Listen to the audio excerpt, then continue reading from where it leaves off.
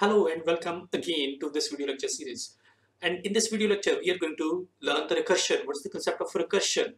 So basically what we hear about the recursion is that when a function call itself again and again. So this is not a complete definition. So the complete definition is that when a function call itself again and again until unless the base criteria or the termination criteria is met.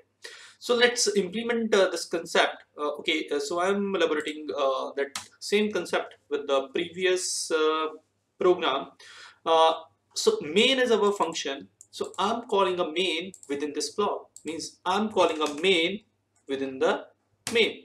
Okay, let's compile and run this program. So what will happen now? So now our execution starts from the main. I make a function call to this and I'm printing the value of a. Then again I'm doing the same thing. And after the three function calls, I'm calling the main. Means after line number 16, my control is transferred to the line number 11. So again, this procedure is repeated again and again. Now here I hadn't put any termination criteria. So that's why I went into the infinite loop.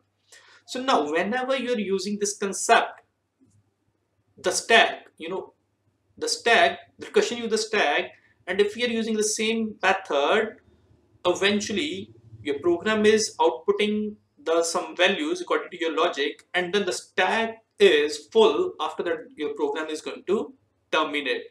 So let's see until our stack is overflowed. Now you can see has stopped working. So this is because your stack is full. That's why it can't able to run your program further. So let's see that how to make a proper use of recursion. Let's start with the very simple program. Okay,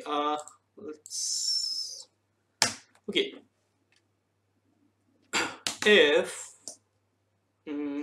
let's make this a accessible from a main. So I'm making it a global variable.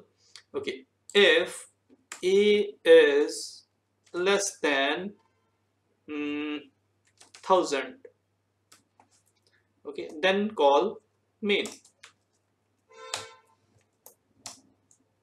Okay, if that particular criteria is true, if a is less than 1000, then call main. Okay, until this is true, then it's going to call the main, and if it's not true, then it's not going to call the main. Okay, you can see that this is a control mechanism in the recursion. So when you are dealing with recursion, you should be very careful about this thing.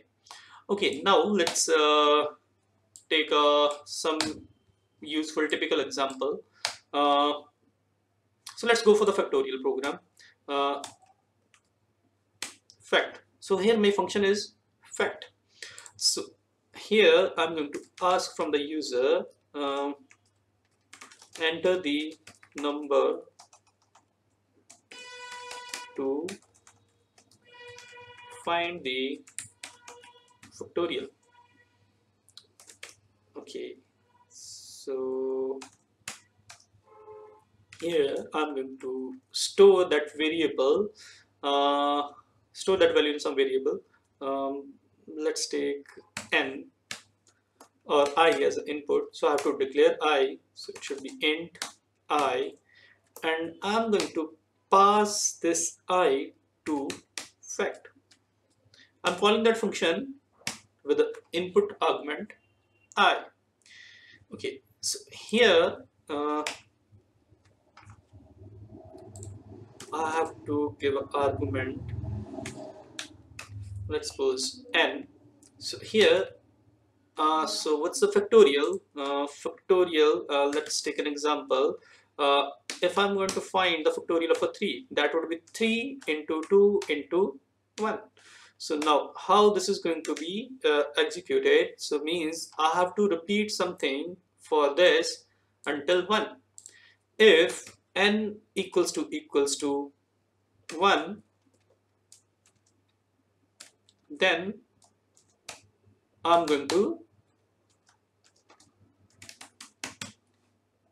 return n. So if it's 1, I'm going to throw 1 to that function. Else,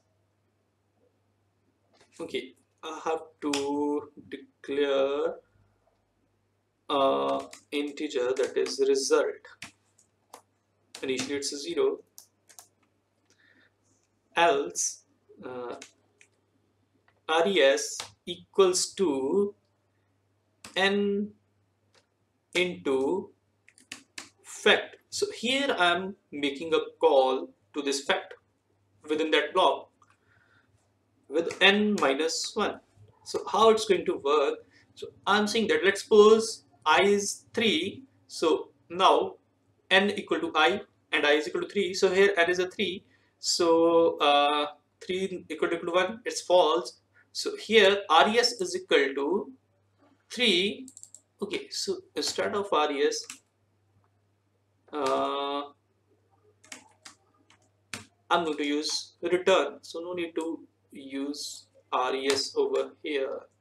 So as we are returning something, so here should not void, here should be an int. So if n equal to 1, okay, then return n, return 1, else it's going to use n into 1 less than that. So here it's like 3 factorial, it's like 3 into 2 factorial, and then it's make 3 into 2 into 1 factorial. So here the question goes in this way, like n, so which is this, and factorial of that thing. So here this thing, I'm putting it in a function. Whenever I need, I'm calling it again and again for 1 factorial. So this is our termination criteria or base criteria. So when n is equal to n, I'm not further making any call to this function. So I'm simply returning the 1 to it. Okay, so here as this is returning me an integer value, so I'm going to print that value on a screen with a cout. So here, so let's give a 3 to the 6 into 1, 6. So here we got a answer. Keep watching and subscribe to my YouTube channel for the latest update and videos.